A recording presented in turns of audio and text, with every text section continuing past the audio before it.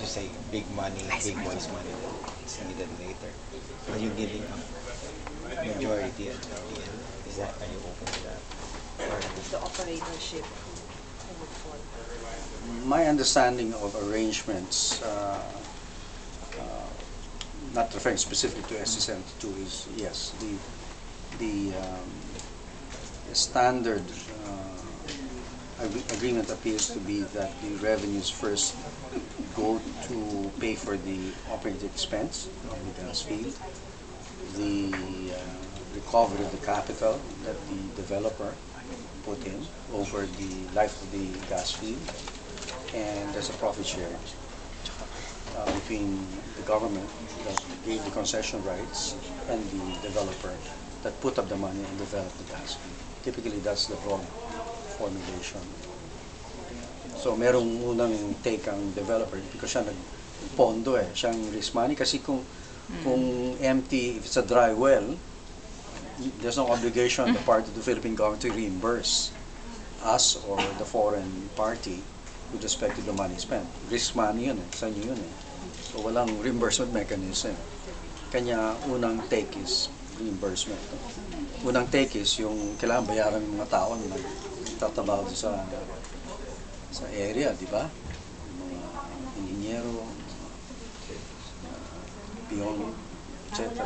Pangalawa is the recovery of the capital. Kung naglagay ka X billion over X years, divided by X years, di ba? Pagkatapos yun ang pinag-aapit. The timetable lang how soon we already have that foreign partner or the partner. Wala kami. I have no idea how long it will take. hindi pa naman siya critical at this stage, sir. Kasi nag-explore pa lang kayo. It isn't, but I think the sooner, setting aside all of these important sovereignty issues, it's important, I think, sa atin to get it going, di ba? Kasi develop, indeed, this gas field of that size, 6 to 10 years, it's a small project, so it will take a long time, so the sooner you start, the better. So during the talks, did they mention that yung mga sovereignty talks will be concerned about this political?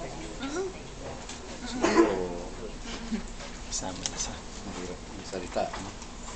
Sir, are you aware na yung pending, yung contract na pending with PNOCEC for a farm-in, do you expect yung contract nyo, if ever, it will be approved by DOE?